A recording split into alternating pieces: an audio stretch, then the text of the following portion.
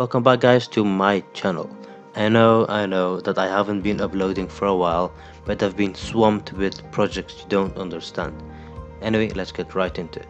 This is the site plan for the project, which I would have presented by the time this video will be live. If you want to know the details of the project, comment down below. So first thing I did is find a green contour palette which would help me pick the colors for each contour. I did this by using the bucket tool and clicking on each contour, going dark to light depending on your slope. Now to make the green a bit more realistic, I will add a texture by selecting the area and adding a texture and changing the scale and opacity to how you want it to look like. Photoshop is all about trial and error, which is why I'm messing with textures so much, as you never know what looks better. I think at some point I used a wood texture for grass, I know, right? So what I will be doing next is the actual building. Now since it's a site plan, I will only show the roof. The building is made of zinc cladding as a roof cladding, so I will get a texture of Google and use it. I scaled it down to roughly the real scale. Once again, I use the selection tool to highlight the area and right click, select inverse and press delete.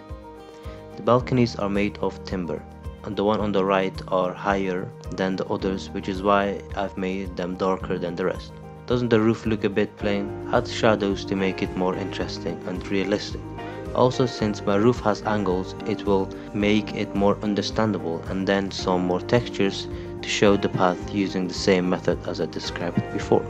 To put my building in context, which is very important as you want to show the relationship between your building and the surrounding ones. To do this, I will make them dark depending on the heights. Once again, I'm using the selection tool and the bucket by changing the layer and area needed. I then used grey as it won't stand out too much, and using different shades to show the height difference. I then carried on and created the rest of the site. Once again, I only used the selection tool and textures. For the road is asphalt and for the pavement is pavement blocks. I changed the opacity on some of these just to make it fit in with the lightness of the site. All textures I have brought as an image, and what you do is you go to image, define, and then define as pattern. Now these textures will stay in your texture library in Photoshop forever, and I mean forever. Dun dun dun. Now the fun part of this site plan is placing the trees on the site. Now to get them as accurate as possible, I looked at Google Maps and pinpointed the actual trees. Now you need to make sure it's as real as possible by looking at the size and even color if possible. To change color, I changed the color balance and copied the layer style and pasted in all the trees. For shadows, I grouped and duplicated the layer and placed it underneath the trees and made them black. You have to play with the opacity to make sure that the black doesn't stand out or doesn't show. I then did the same for the building heights. For some buildings it's easy to draw it yourself, so don't be shy to try.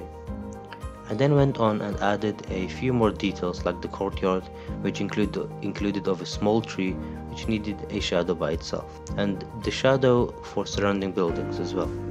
I then went over the contours with a large light black brush to add some depth around the trees and the render to make it more realistic.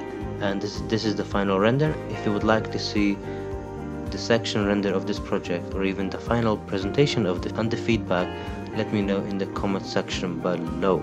I'm the Architecture Insider, and I'll see you next time. Don't forget to like, share, subscribe and comment.